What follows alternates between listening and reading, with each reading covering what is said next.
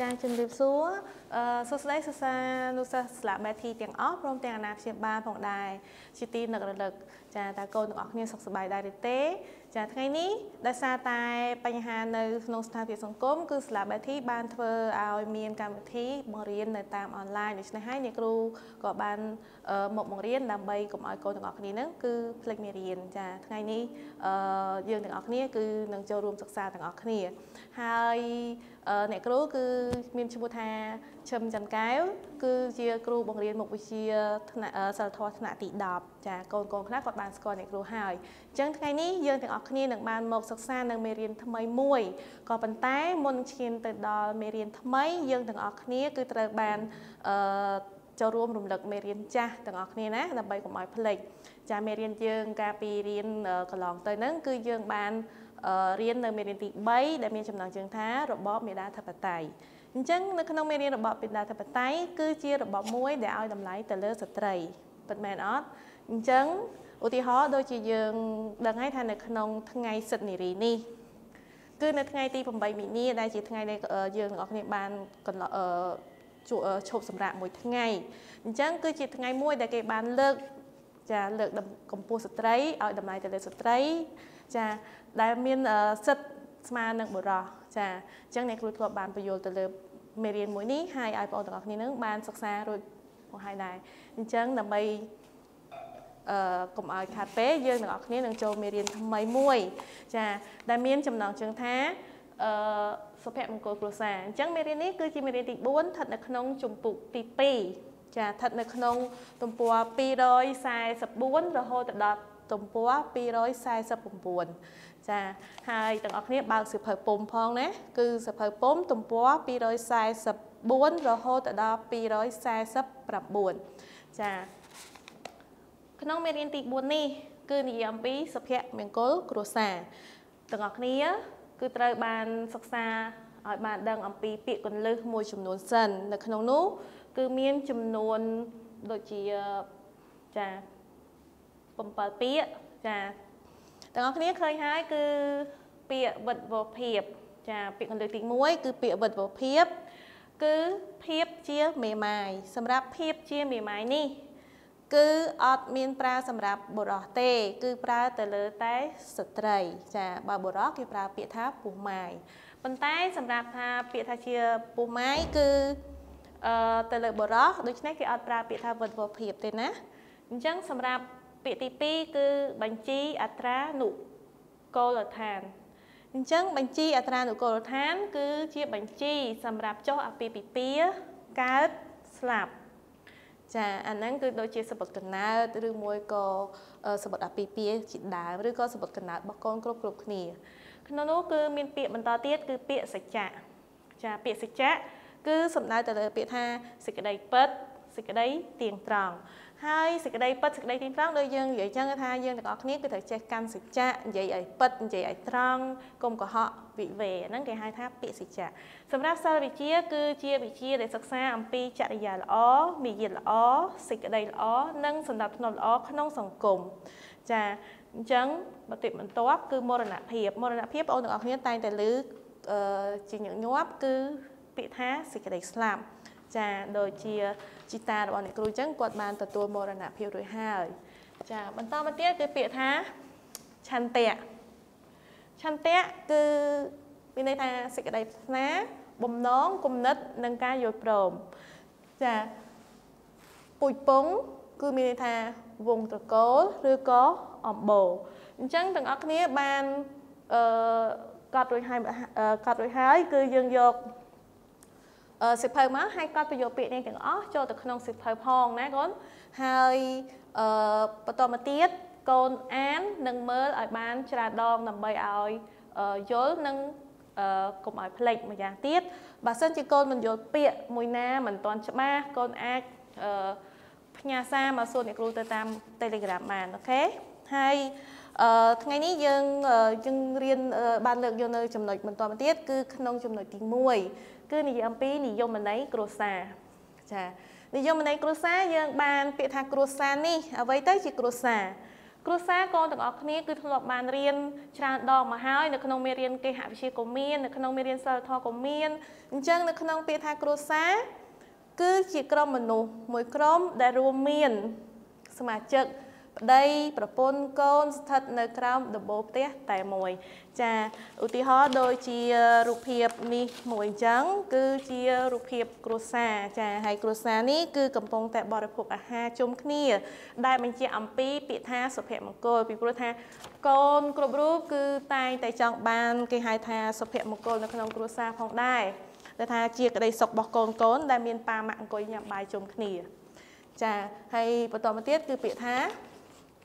អាពាហ៍ពិពាហ៍នៅក្នុងចំណុចទី2គឺពាក្យថាអាពាហ៍ពិពាហ៍គឺដូចម្ដេចដែលហៅថាអាពាហ៍ពិពាហ៍អញ្ចឹងកូនទាំងអស់គ្នាធ្លាប់ចូលរួមអាពាហ៍ពិពាហ៍បងប្អូនដែរឬអត់អញ្ចឹងពាក្យថាអាពាហ៍ពិពាហ៍គឺការផ្សំផ្គុំយ៉ាងឧឡារិកនិងជាផ្លូវការតាមទំនៀមទម្លាប់ប្រពៃណីរវាងបុរសម្នាក់ស្រីម្នាក់ដើម្បីបង្កើតបានជាគ្រួសារមួយចាឧទាហរណ៍ដូចជារូបភាពមួយនេះអញ្ចឹងគឺជារូបភាពដែលគេកំពុងតែរៀបការចាគឺជាកម្មវិធីមួយនៅក្នុងកម្មវិធីមង្គលការឬក៏អាពាហ៍ពិពាហ៍តែជាកម្មវិធីកំពុងតែសែនចងដៃចាពិធីសែនចងដៃណាអ្នកគ្រូជឿជាក់ថាកូនទាំងអស់គ្នាហ្នឹងធ្លាប់បានចូលរួមនៅពិធីមង្គលការឬក៏អាពាហ៍ពិពាហ៍បងប្អូនឬក៏នរណាម្នាក់ហើយអញ្ចឹងទាំងអស់គ្នាគឺប្រកាសជាយល់ច្បាស់ចាអញ្ចឹងកូនទាំងអស់គ្នាកុំភ្លេចកត់មេរៀននេះចំណុចនេះចូលក្នុងសៀវភៅចាអូខេយើងបន្តចំណុចបន្តទៀតអ្នកគ្រូសង្ឃឹមថាកូនកត់រួចហើយដូច្នេះយើងបន្តនៅចំណុចបន្តតកតងពីចំណុចក្នុងចំណុចទី2ចានៅក្នុងចំណុចទី2អាពាហ៍ពិពាហ៍នេះគឺយើងត្រូវចាមានសំណួរមួយនៅក្នុងអាពាហ៍ពិពាហ៍តើត្រូវគោរពលក្ខខណ្ឌប៉ុន្មានអ្វីខ្លះចាជាធម្មតានៅក្នុងប្រពៃណីអាពាហ៍ពិពាហ៍គឺត្រូវគោរពលក្ខខណ្ឌចំនួន4យ៉ាងចានៅក្នុង4ហ្នឹងគឺទី1គឺមានលក្ខខណ្ឌសម្ភារៈចាលក្ខខណ្ឌវេទនាលក្ខខណ្ឌសង្គមនិងលក្ខខណ្ឌខាងផ្លូវសិលវិជ្ជាអញ្ចឹងកូនទាំងអស់គ្នាមើលឃើញថានៅក្នុងចាយើងបើកសៀវភៅពុំទៅកូននឹងឃើញទាំងអស់គ្នាហើយអ្នកគ្រូក៏នឹងបញ្យល់កូនបន្ថែមចាថាតើលក្ខខណ្ឌទាំង4នេះវាសំដៅទៅលើអីខ្លះសំខាន់ត្រង់ណាហើយលក្ខខណ្ឌទាំង4ហ្នឹងវាជាលក្ខខណ្ឌត្រូវការដូចម្ដេចហើយតែលក្ខខណ្ឌទាំង4ហ្នឹងមានលក្ខខណ្ឌមួយដែលសំខាន់ជាងគេអញ្ចឹងកូនទាំងអស់គ្នាប្រហែលជានឹងចង់ដឹងអញ្ចឹងយើងទៅសិក្សាទាំងអស់គ្នានៅក្នុងលក្ខខណ្ឌទាំង4នេះចាគឺលក្ខខណ្ឌសម្ភារៈគឺជាលក្ខខណ្ឌមួយចាត្រូវមានសុខភាពល្អមានមុខរបរមានអាជីពមានសមត្ថភាព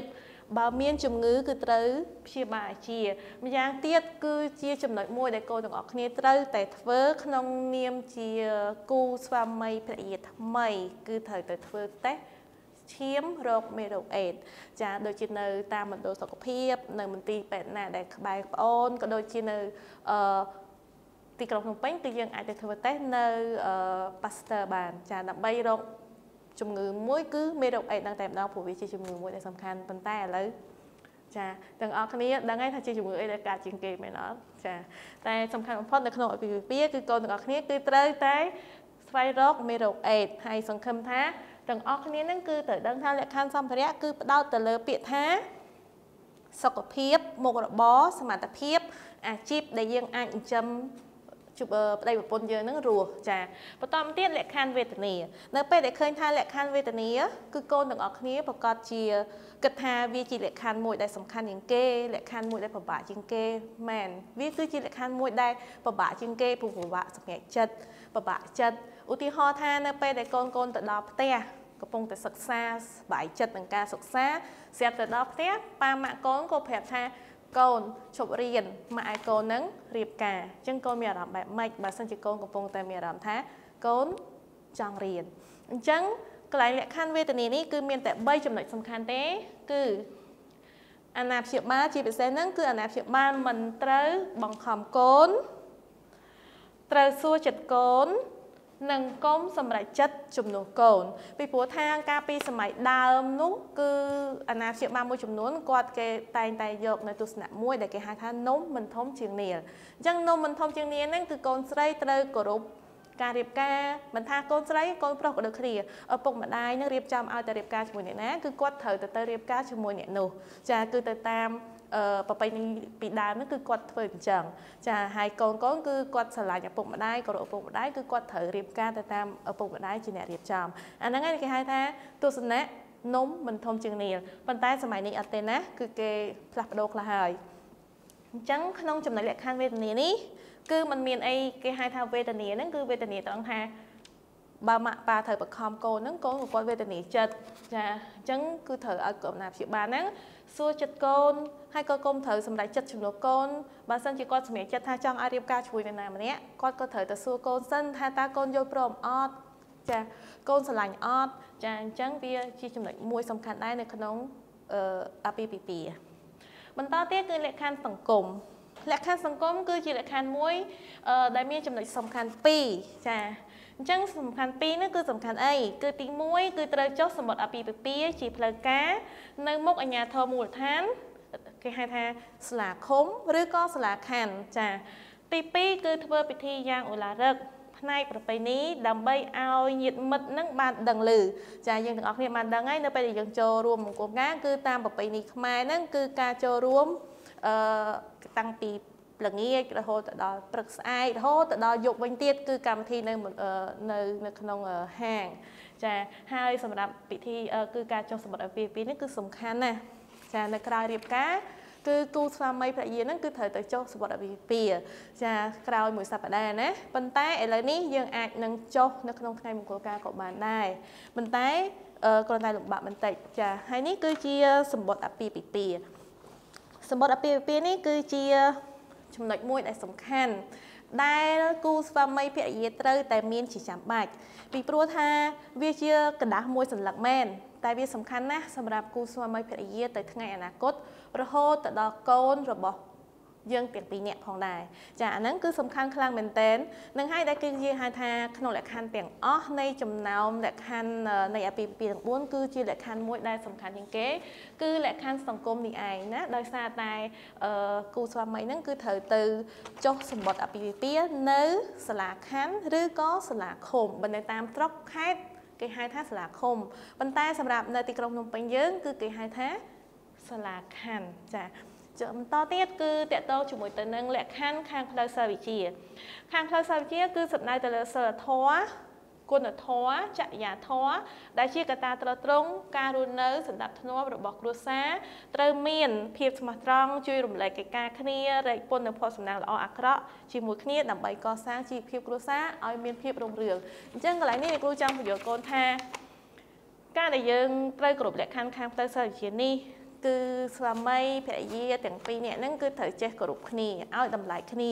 ជួយគ្នារែកពុនគ្នារាល់ពេលការលំបាកមានន័យថាបើសប្បាយទាំងអស់គ្នាបើមានទុក្ខក៏ទុក្ខរែកជាមួយគ្នាដើម្បីអីដើម្បីឲ្យគ្រួសារយើងមានសុភមង្គលកុំពេលមានសប្បាយតម្លាក់ឲ្យមកប្រពន្ធកុំពេលមានពិបាកក៏តម្លាក់ឲ្យប្តីគឺយើងអត់ទេយើងត្រូវចេះជួយគ្នា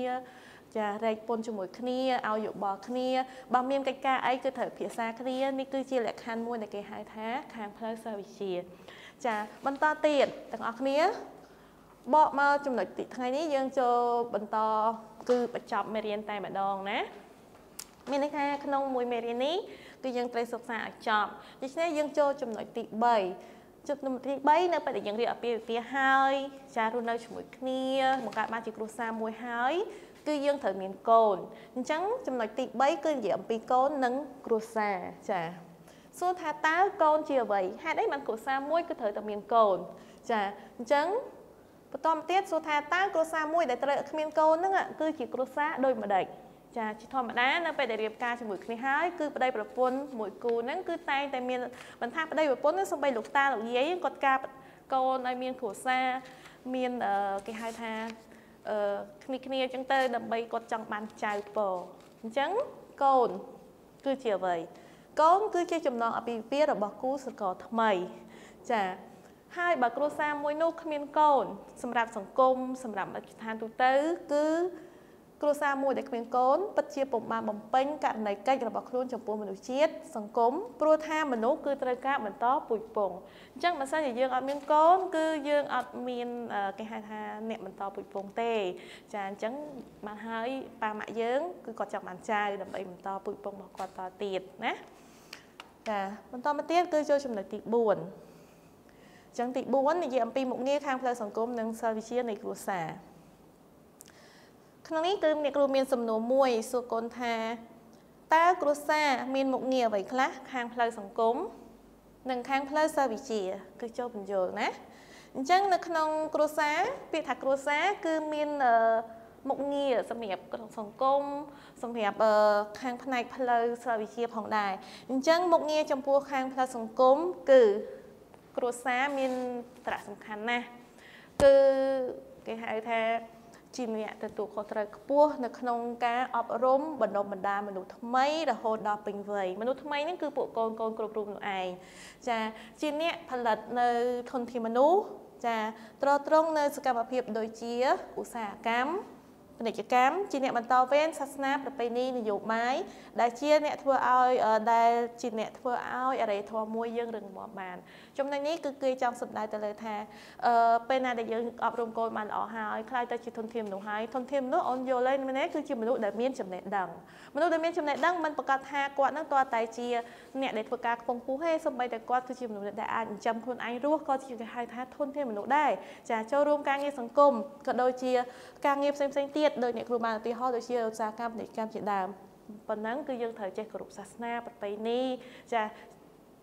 ដើម្បីឲ្យអរិយធម៌របស់យើងនឹងមានភាពរឹងមាំផងដែរចំណុចខាងផ្លូវសិលវិជ្ជាវិញចំណុចខាងផ្លូវសិលវិជ្ជាគឺត្រូវប្រកាន់ខ្ជាប់នៅគុណធម៌ចាបណ្ដុះបណ្ដាលនៅក្តីស្រឡាញ់ទទួលខុសត្រូវវាចាអំពើអាក្រក់ចាពង្រីកនៅសិលធម៌ពេញលេញដែលធ្វើឲ្យគ្រួសារយើងទទួលបាននៅភាពជឿនលឿនរីកចម្រើនអញ្ចឹងបើគ្រួសារមួយពោពេញទៅដោយភាពហិង្សា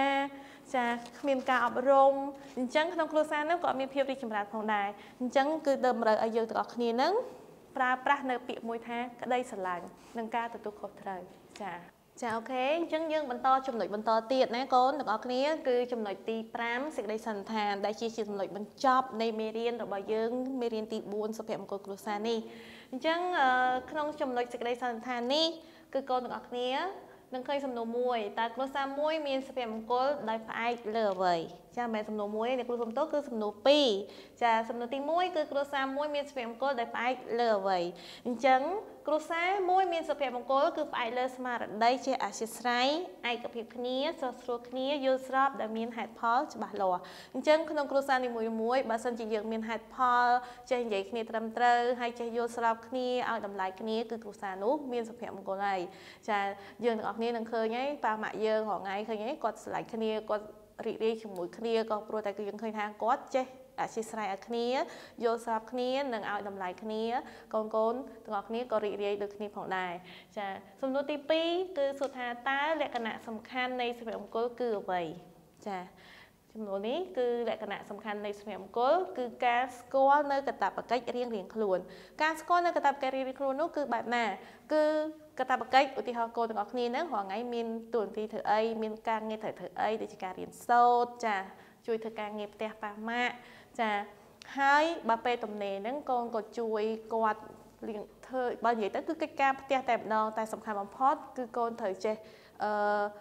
ខិតខំរៀនសូត្រដោយខ្លួនឯងកុំចាំប៉ាម៉ាក់គាត់ជំរុញចាហើយនឹងធ្វើឲ្យគាត់នឹងសប្បាយចិត្តកាលណាគាត់សប្បាយចិត្តគាត់ក៏មានកម្លាំងទៅធ្វើការស្វែងរកថវិកាដើម្បីឲ្យកូនរបស់គ្នានឹងរៀនសូត្រចំណែកប៉ាម៉ាក់វិញគឺគាត់នឹងអាចគេហៅថាបើប៉ាហ្នឹងគាត់ទៅធ្វើការនៅខាងក្រៅហើយត្រឡប់មកវិញហ្នឹងគឺគាត់ជួយម៉ាក់ធ្វើការងារនៅក្នុងផ្ទះឯម៉ាក់ហ្នឹងគាត់ត្រូវធ្វើម៉េចត្រូវធ្វើការងារគាត់តួនាទីជាម្ដាយជាភរិយាហ្នឹងត្រូវធ្វើម៉េចខ្លះចាជួយគ្នានៅក្នុងគ្រួសារដើម្បីឲ្យការងារនៅក្នុងផ្ទះឬក៏នៅខាងក្រៅទៅប្រកបទៅដោយរលូនចាហ្នឹងហើយធ្វើឲ្យគេហៅថាស្គាល់នៅកាតព្វកិច្ចរៀងៗខ្លួនចាកុំប្រចាំគ្នាបើសិនជាបងត្រូវធ្វើអីប្អូនត្រូវធ្វើអីយើងចេះជួយគ្នាទៅវិញទៅមកនោះនាំឲ្យគ្រួសារយើងមានសុភមង្គលហើយចានេះគឺជាចំណុចនៃសំណួរចុងក្រោយនៃមេរៀនទី4យើងហើយកុំភ្លេចកត់ផងហើយអ្នកគ្រូសង្ឃឹមថាកូនទាំងអស់គ្នានឹងកត់មេរៀននេះហើយនឹងមើលនៅការបញ្យល់របស់អ្នកគ្រូបានយល់នៅតាមផ្ទះចាហើយបើសិនជាកូនឆ្ងល់កូនអាចឆាតមកសួរអ្នកគ្រូបានចាហើយជាចុងក្រោយអ្នកគ្រូមានសំណួរខ្លះចង់សួរកូនទាំងអស់គ្នាអញ្ចឹងកូនទាំងអស់គ្នាបានដឹងហើយអ្នកគ្រូបានបង្រៀនមិញនេះគឺសួរថាតើអាពាហ៍ពិពាហ៍ណាគឺតើធ្វើអាពាហ៍ពិពាហ៍គឺត្រូវគោរពលក្ខខណ្ឌប៉ុន្មានអញ្ចឹងកូនទាំងអស់គ្នា ឆ្លើយបានអត់ចាអាពី2គឺគ្រប់លក្ខខណ្ឌ4លក្ខខណ្ឌទី1គឺលក្ខខណ្ឌសម្ភារៈលក្ខខណ្ឌទី2គឺលក្ខខណ្ឌវេទនាលក្ខខណ្ឌទី3គឺលក្ខខណ្ឌសង្គមហើយលក្ខខណ្ឌទី4គឺលក្ខខណ្ឌខាងផ្លូវសិល្បវិជ្ជាចាហើយលក្ខខណ្ឌនីមួយៗអ្នកគ្រូបានបញ្យល់កូនរួចអស់ហើយអញ្ចឹងកុំភ្លេចទាំងអស់គ្នាមើលផងហើយជាចុងក្រោយនេះអ្នកគ្រូមានកិច្ចការផ្ទះសម្រាប់ពួកប្អូនទាំងអស់គ្នាសម្រាប់ធ្វើនៅផ្ទះហើយកុំភ្លេចធ្វើឲ្យផ្ញើមកឲ្យអ្នកគ្រូផងណាគឺសួរថានៅក្នុងសំណួរកិច្ចការផ្ទះនេះគឺអ្នកគ្រូឲ្យបងអូនហ្នឹងឆ្លើយសំណួរទី4ទី5ទី6នៅក្នុងទំព័រទី249ក្នុងសៀវភៅពុម្ពរបស់បងអូនអញ្ចឹងបងអូនបើសៀវភៅពុម្ពទំព័រ249ទៅកូនឃើញសំណួរទី4ទី5និងទី6កូនធ្វើសំណួរទាំង3ហ្នឹងផ្ញើជូនអ្នកគ្រូផងណាហើយជាចុងក្រោយអ្នកគ្រូសូមជូនពរឲ្យកូនទាំងអស់គ្នាព្រមទាំងអាណាព្យាបាលរបស់សិស្សានុសិស្សនៃសាលាBelteiទាំងអស់ចាសុខសប្បាយនិងជៀសផុតនៅជំងឺកាយសុខហាយទាំងឡាយចាសូមអរគុណ